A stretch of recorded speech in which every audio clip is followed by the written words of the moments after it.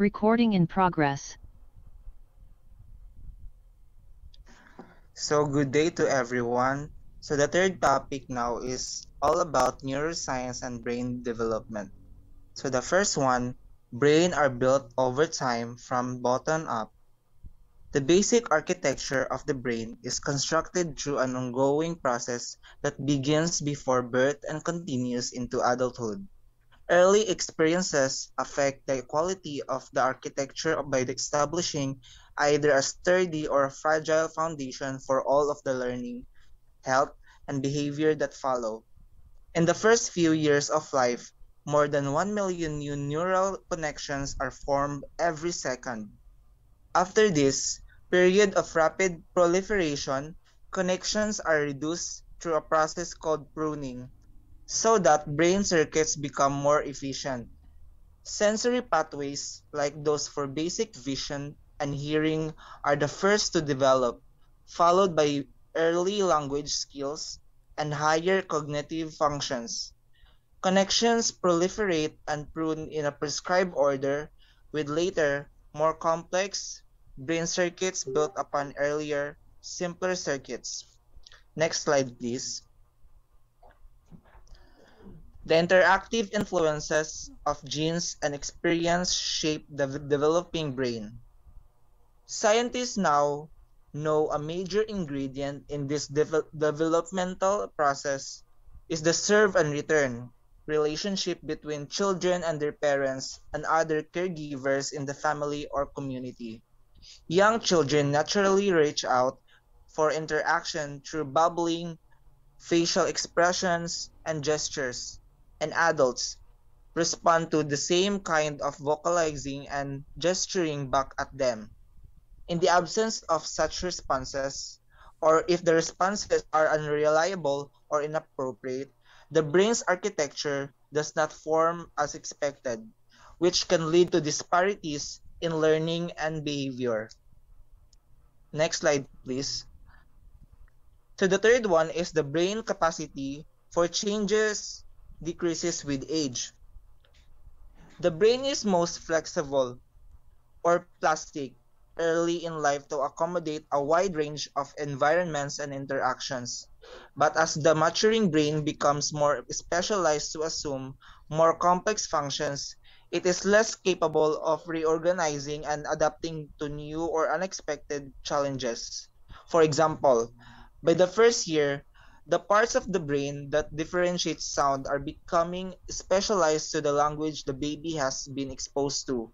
At the same time, the brain is already starting to lose the ability to recognize different sounds found in other languages, although the windows for language learning and other skills remain open.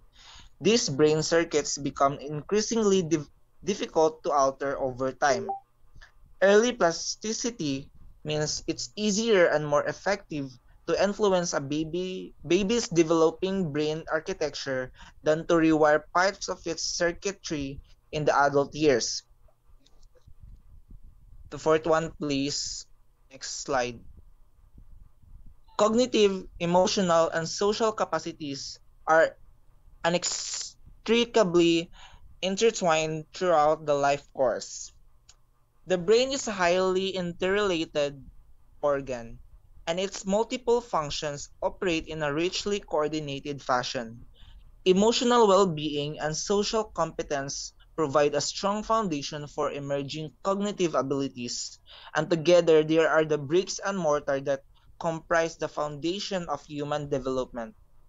The emotional and physical health, social skills, and cognitive linguistic capacities that emerge in the early years are all important prerequisites for success in school and later in the workplace and community. Next slide. So the fifth one, toxic stress damages developing brain architecture, which can lead to lifelong problems in learning, behavior, and physical and health. So scientists now know that chronic, unrelenting stress in early childhood caused by extreme poverty, repeated abuse, or severe maternal depression, for example, can be toxic to the developing brain. while the positive stress moderates short-lived physiological responses to uncomfortable experiences is an important and necessary aspect of healthy development. Toxic stress is the strong unrelieved activation of the body's stress management system. In the absence of the buffering protection of adult support, toxic stress becomes built into the body by processes the shape of the architecture of the developing brain. Okay na. So, hello guys, I am Mariel and I'm the one to discuss this topic, factors affecting biological and physical development. So, the first one is genetic inheritance. So, genetic inheritance is this pertains to the acquired genes coming from the mother and father. These genes are where the traits or physical characteristics originate. These are evident characteristics which unfold over time as a person grows and develops. In addition, even certain social characteristics may be passed on the offspring such as temperament and intellectual abilities. So, ang inheritance daw is mo siya ang process by which genetic information is passed on from mother to child. So, example of this is kanang if both of our parents have green eyes, so for that we might inherit that traits for having green eyes from them. And also, if our parents have curly hairs, freckles, or either skin colors, we adopt that traits. So, next one is hormones. So, hormones is our body chemical messenger that travels in our bloodstreams to tissue or organs that work slowly over time and affect many different processes including growth and development. So, ang hormones daw is man siyang human body that responds to a different kind of hormones which enable timely physically growth and development of our body parts. So, hormonal is imbalance may have a delaying effect on child's development. So, next is gender. Gender is play a big role in growth and development. Male and females manifest certain differences, especially when they are nearing puberty. In terms of body structures, there are a number of striking features in which they differ. Not only is your child undergoing physical change, but they are also experiencing behavior changes. So, we all know naman what is gender, diba? So, in short, gender is characteristics of women, men, girls, or boys that are socially construct. So, yeah, that's all my presentation. I will pass the mic to Mas. So, good day everyone. I'm Matt Lorenzo Garger and I will be discussing the theories.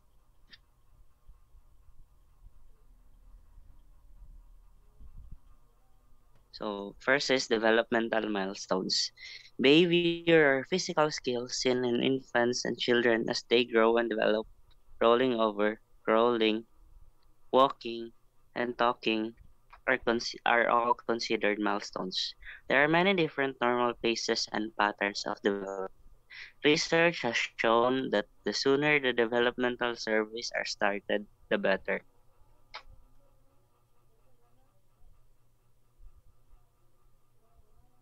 So these are the stages. From first is infant, birth to 1 year. They are able to drink from a cup, able to sit alone without support, bubbles, display social smile. So the next is toddler, from 1 to 3 years old.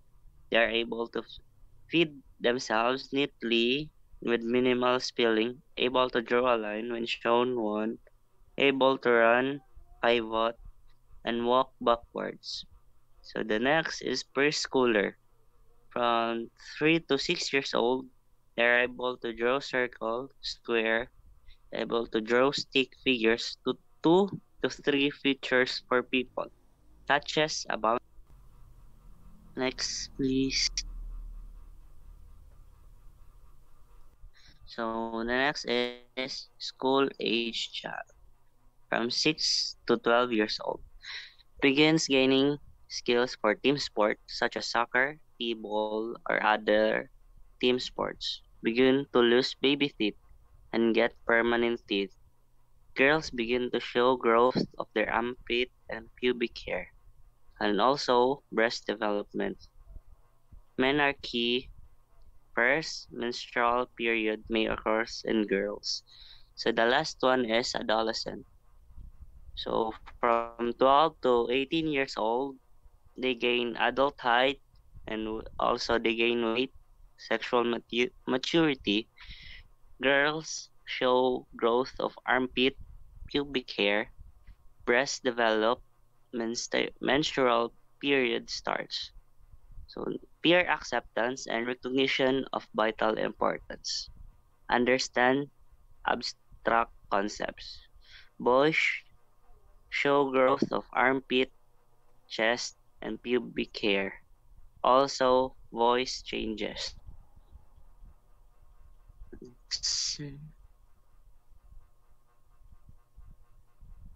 So, second one is the ecological system theory by Brown Febner. So, defines complex layers of environment, each having an effect of child's development. The interaction between factors in the child's maturing biology, his immediate family, community, environment, and the societal landscape fuels and steers his development. This theory has recently been named bioecological system theory. So as we can see, the Brovner's ecological system theory contains of 5 layers. So it affects the child's development. So the first layer is one, the microsystem, the smallest and the most immediate environment in which the child lives in. So for example, like home, school, peer groups, and their community. And the second layer is mesosystem, connections. So they are defined as a relationship between the microsystem, for example, home and school, peer group and family and church. So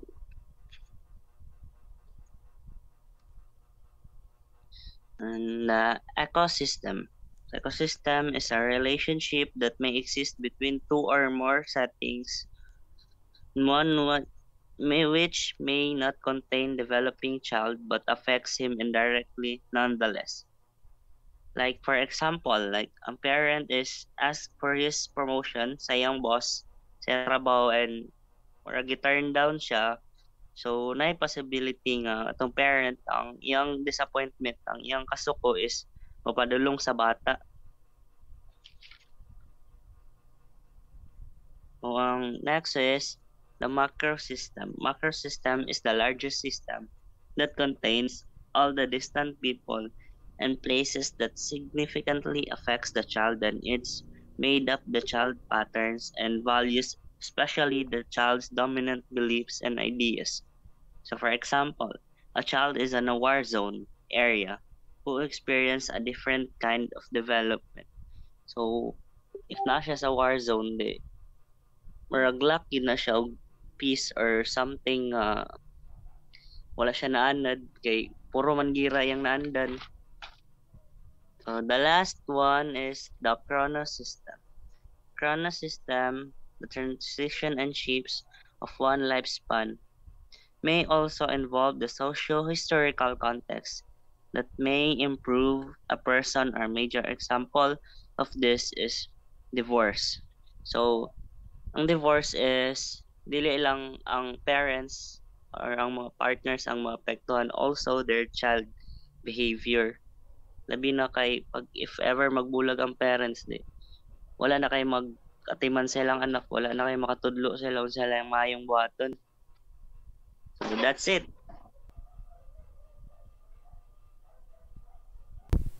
So, that's all about Unit 2 Biological Development.